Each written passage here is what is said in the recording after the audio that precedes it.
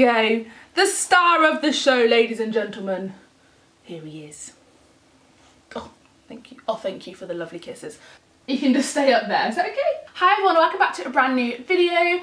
So for today's video, I am here with my best friend, my dog Arlo. So I've done a couple of videos of him before in the past. Oh, here he goes. Oh, he just literally loves attention. So yeah, I've done a couple of videos with him before in the past. I've done some updates on him. I actually filmed us getting him as well. Oh, you're literally right in my way. This is what it's going to be for the whole video, isn't it? Yeah, and they're always, like even now, one of my most watched videos is always to do with the dog. Like two of my puppy updates are still watched, and I didn't film, I filmed them like a year ago, year and a half ago. No, Tiana, that is incorrect. I filmed them like 6 months ago. I'm just being dramatic. But I thought it would be good to do a little Q&A about the dog, because I always get questions about him in the comments of videos. I always get questions on him on Instagram and on his Instagram, because he has his own Instagram. Yes, I am that person. So I thought, you know what, it's gonna be, I'm just gonna answer them all in one video. For people that are either thinking of getting a puppy and want some advice, want to know a bit about him. No, don't leave, you can't leave, you have to stay here because you're the star of the show. But I'm just gonna try and film this really quickly because, as you can tell, he's very fidgety. He hasn't been on a yet. He heard the word.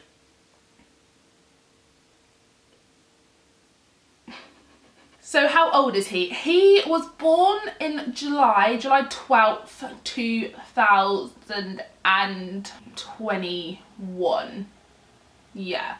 So, no, 2020. He was born in 2020. He's going to be 2 this year. Oh my god, that makes me so sad. So he was 1 last year in July. So he's going to be 2 again in this year in July. So he's July to July, he's a year and a half, I think. Where did you go to get him? So we travelled so far. The story of us getting him is very, very long. Well, it's not long-winded, but it's very spontaneous.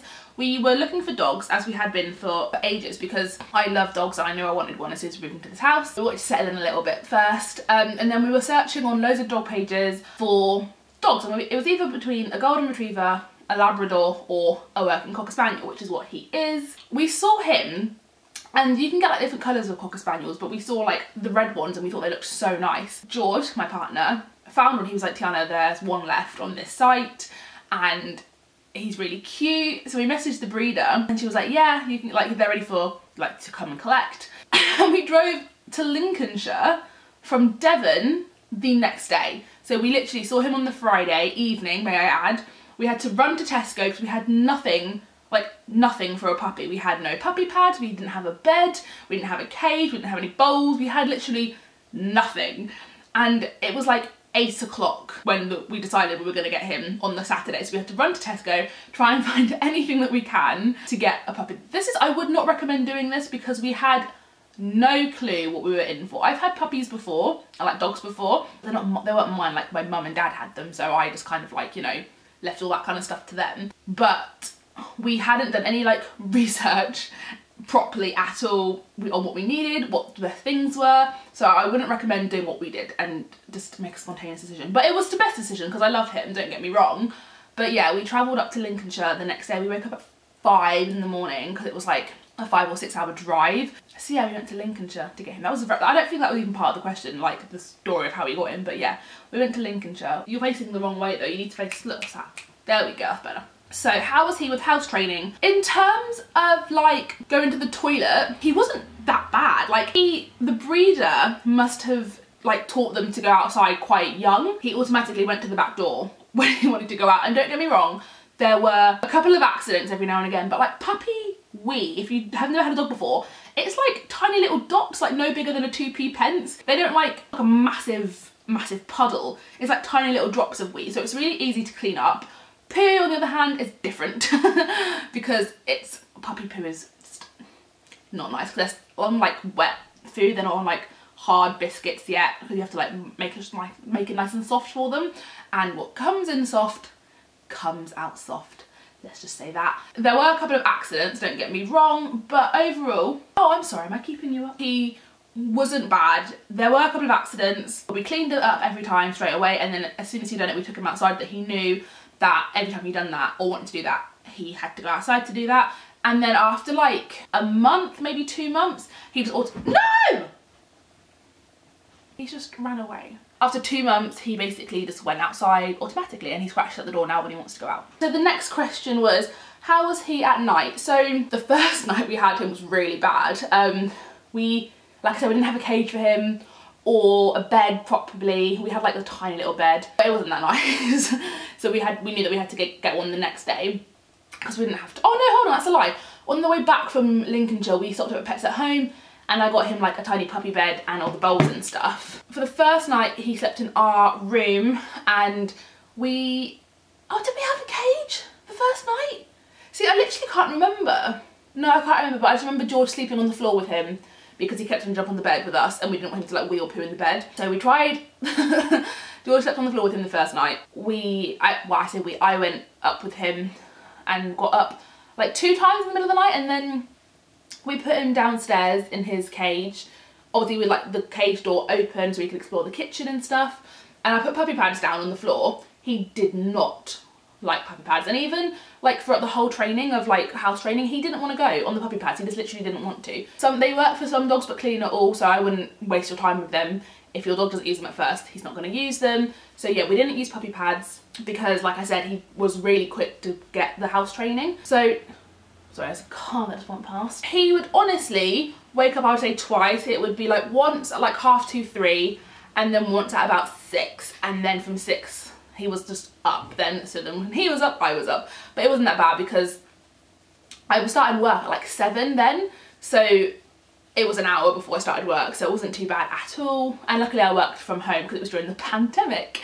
Yeah, he would wake up like at 2 and then wake up again at 6 because he wanted to go outside for a wee, which was good because I heard him crying to go out, and then I took him out for a wee and a poo. And like, if you had or have had a puppy, you know, they just like to explore the garden for absolute ages. So I was sitting out there in the middle of the night with my dressing gown on, shivering because it was cold, and he was just taking his time, having all the sniffs and smells in the world. That lasted, again, not that long. It went down to like, he would wake up once in the night and it was nearer to like getting up. So the 2 o'clock start kind of stopped, and then it was a 6 o'clock. And then one night I just didn't hear him, and I woke up to my alarm and I was like, that's strange. Went out to see if he was okay, absolutely fine. There has been some nights where I've come down and I must have not heard him cry to go out, and he has like had accidents in the kitchen, but that has only happened like twice. Once when he was a puppy, and once when he was ill. I think he ate something that he did not agree with his stomach because he hasn't done it since. And now he sleeps through the night completely, or sometimes he must wake up really early, but he doesn't cry to wake us up, which is so good. I don't leave him in the kitchen for more than like 8 to 10 hours. So yeah, I could literally go to bed at 11 or like 12 at night, wake him up at 8 in the morning, and he's just sat in his cage waiting for me to say hello to him. How did you deal with teething? Teething is still an issue, even though he's not a puppy, are you anymore? Well, we went through the process of yelping really loudly, putting him in his cage when it got a bit too aggressive, stopping completely, crossing our arms. We did like loads of things.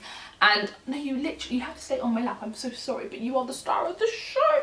He kind of stopped teething when all of his teeth fell out, obviously, and it's really weird when dogs keep teeth because you just find their little teeth just dotted around the house. Sometimes they just swallow them as well, which is really, really weird. But he wasn't too bad with teething once his teeth fell out, and then when he plays, even now, sometimes dogs do this sometimes, they play with their mouths. So if you're like playing and you're getting a bit rough and stuff, he'll like start to bite you. And sometimes like even we're having troubles like now that he doesn't understand the pressure of his bite sometimes. So he'll be playing with you and it's like quite gentle at first and he's not biting down, and then he'll just start to like really hard, and then we have to like, you know, tell him no, we're not doing that, it's not like how you play. And then sometimes he gets a bit too excited and he does have like cage timeouts, which is like sending him to prison because we put him in his cage, shut the door so he knows he can't do that. So yeah, with teething, I would say get all the toys. When he starts to bite your hand, put a toy in his mouth instead.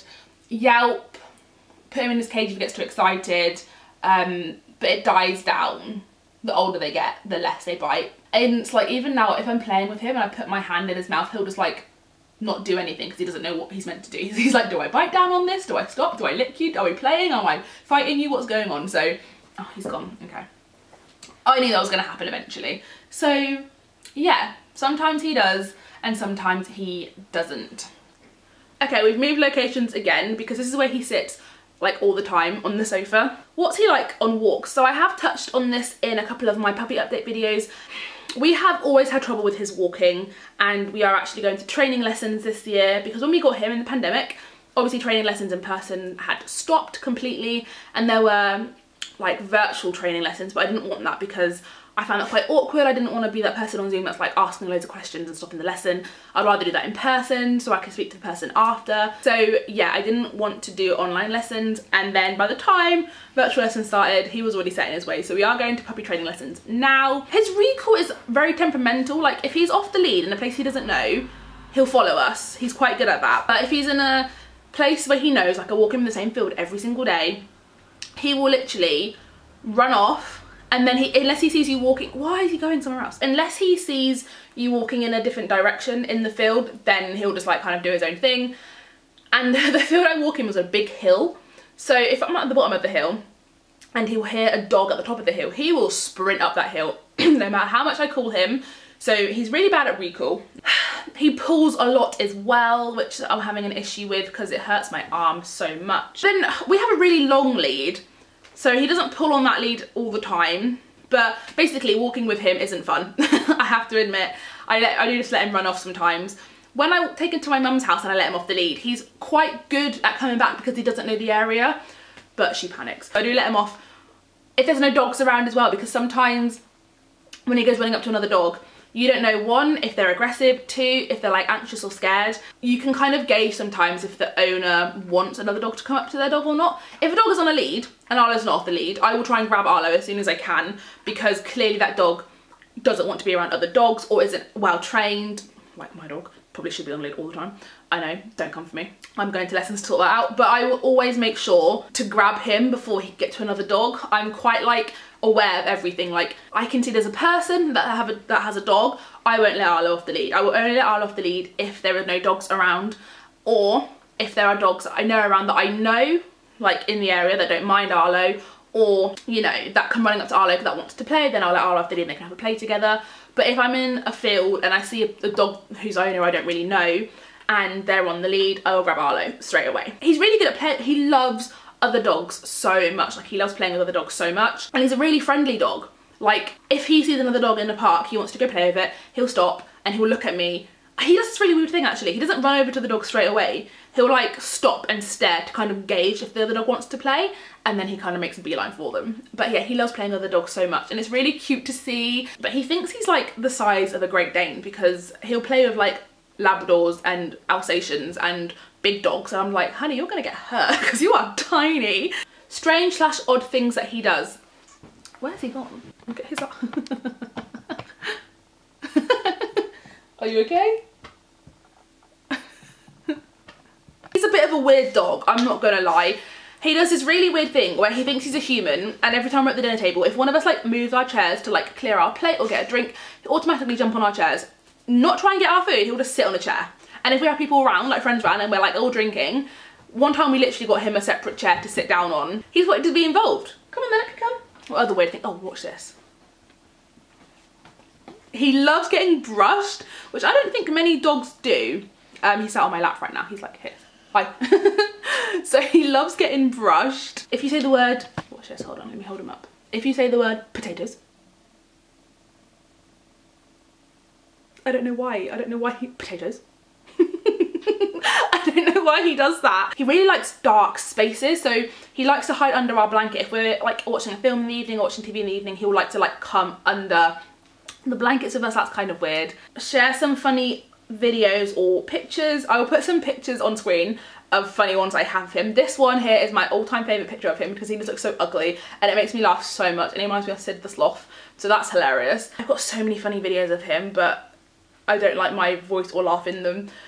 I might do a compilation one day, but he does the weirdest things and the stupidest things. He is a funny dog. Like, I'm with him all the time because I work from home, and he does crack me up. The little things that he does are quite funny. Was he your first dog? No, I have had dogs my whole entire life. It wasn't my first dog. It was George's first dog, but it wasn't my first dog because I've had family dogs, but it was my own first dog that like in my own home without like parents around, do you know what I mean? Or like my mum around. So yeah, he's literally just got a bottle to play with, and it's like the loudest thing, which is just great. What tricks can he do? He's really, I've always said this, he's really good at doing tricks. He's really bad at training stuff. So he's bad at like walks and recall and like the main things that you need, but he's really good at tricks. So he can do sit, he can do sit, paw, he can give high fives, he can spin around, he can lay down, he can roll over, he can like jump up. He does wait, he's really good at waiting. He can speak, if you ask him to speak, he barks. Oh, he can go in between your legs, like he can like do his figure of 8 between your legs, and he can go through your legs if you ask him. And I know I'm gonna get so many like people trying to be helpful, giving me advice, but we've literally done it all. As much as I appreciate the advice, we have done it. We've done recall, leads, it doesn't work. We've done long leads. We've done literally like everything you can think of that you can find online, we've done. So that's why we are going to a trainer, because nothing is working, basically. Will you be getting any other dogs? I really want to. I really, really want to. But we won't get any other dogs until he's fully trained. We were actually like this close to getting one last year again. And it was actually his half brother. And we were so close. Like, we messaged them and they were lovely and we were like talking. And then I had to say to her, we are interested in getting another one from you, because I would love for him to have like a brother. That'd be so cute. But I want to wait till he's better trained, because I can barely handle walking him on one walk, let alone 2 of them. So yeah, want another dog, won't be for a while, because I want him better trained. Once he's fine on walks and stuff and recall, then yes, we'll be getting another dog. Top advice for a new puppy owner for the first time. Oh, congratulations, that's so exciting. So top advice would be, do your research before you get the dog, because every single breed of dog is different depending, you know, because like some dogs are more hyperactive than others, some need more attention on one certain thing than the other. So definitely do your research on your specific dog, which we didn't do. Make sure you are prepared. So have like the crate set up, have blankets and all the toys and all the teething stuff and all of that. Do that. Shop around for insurance, because that is a thing people I think forget about. Shop around for insurance. Also like their worming tablets and stuff that people don't really talk about. Get your jabs done for him. Like there's like loads of medical things and like the boring stuff that I think people don't talk about. So definitely look into that more. Book them into training lessons as soon as you can, because I regret that heavily. Although it's not really our fault because of the pandemic, you know. But try and do some sort of training with them more regularly. And yeah, I think that's the main advice. Oh, and socialization is such an important thing.